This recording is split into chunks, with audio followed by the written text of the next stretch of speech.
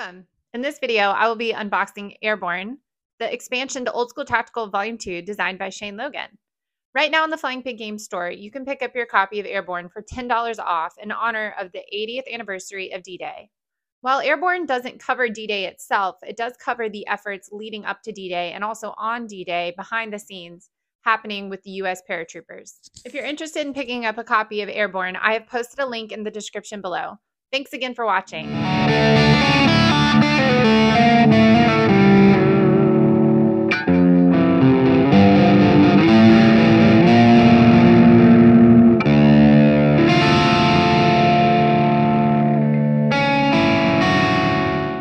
The Airborne expansion for Old School Tactical Volume 2 brings in the elite paratroopers of the United States.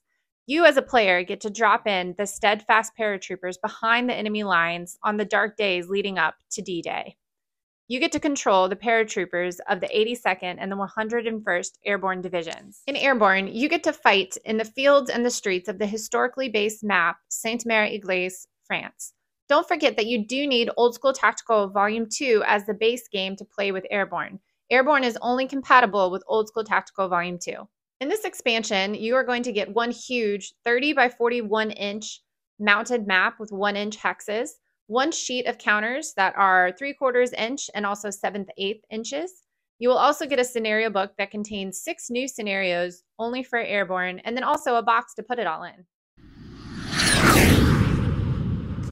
The full color scenario book comes with 6 scenarios just for Airborne.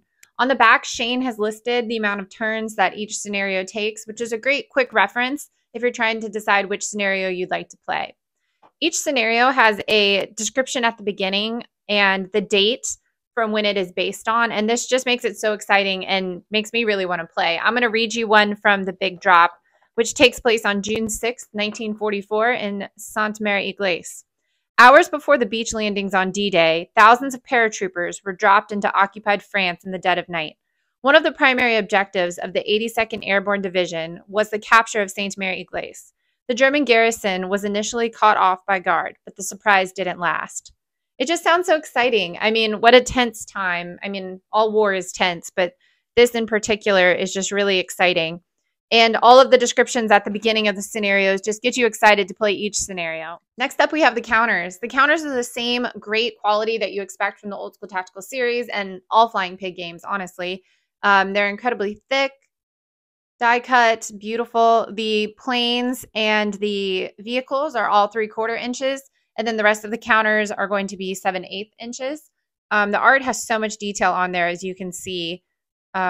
Great counters, and I love seeing these C-47s on here. Super cool. So next up is the map. I probably say this with every single game we make with Flying Pig games, but especially with the Old School Tactical series, the maps are just by far my favorite part other than playing the game itself.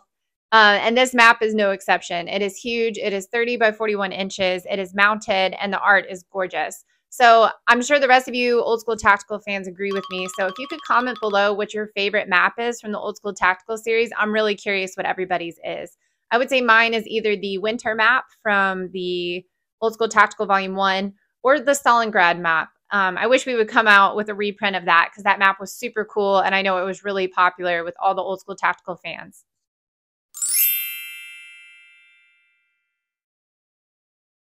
Yeah, another great, gorgeous map of Sainte-Mère-Église for you to add to your Old School Tactical collection.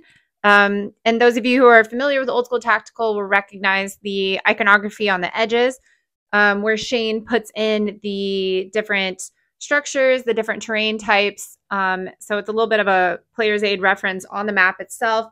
Also tracking casualties, impulse points, which are really the lifeblood of the Old School Tactical series, and the different turns.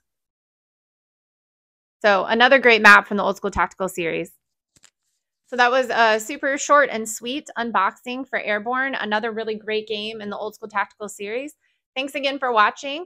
Like I said before, you do need the base game of Old School Tactical Volume 2 to play with Airborne. But if you already have Old School Tactical Volume 2, like I said earlier in the video, Airborne is $10 off in our store right now in honor of the 80th anniversary of D-Day.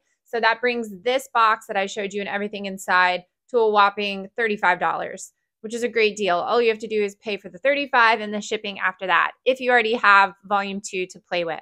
Thanks again for watching. I'll see you guys next week.